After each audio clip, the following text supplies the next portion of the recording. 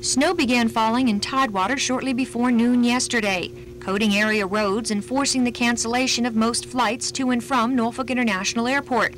When the snow ended during the evening, almost 7 inches of white powder had piled up all over Hampton roads. An early morning rain and sleet storm turned much of the snow to ice, but it didn't last long, turning to slush in this afternoon's 37-degree sunshine. The warming trend in Norfolk, however, didn't help many passengers at Norfolk Airport. While the airport remained open throughout the storm, all flights to New York, Philadelphia, Baltimore, and Washington, where airports remained closed, were canceled. Flights were also canceled to some sunnier locations. Everything to Atlanta tomorrow is completely full because now this thing is just causing massive backup. That's the reason the phones are all tied up. Piedmont's full. United is full until 7 o'clock tomorrow to Atlanta. Now they have one tonight that I may be able to get something on. Some flights were leaving the airport by late this morning, and airport officials say tonight airlines are flying almost anywhere they can land.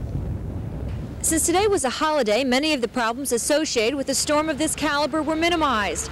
Area police report just a few minor accidents in snowbound automobiles.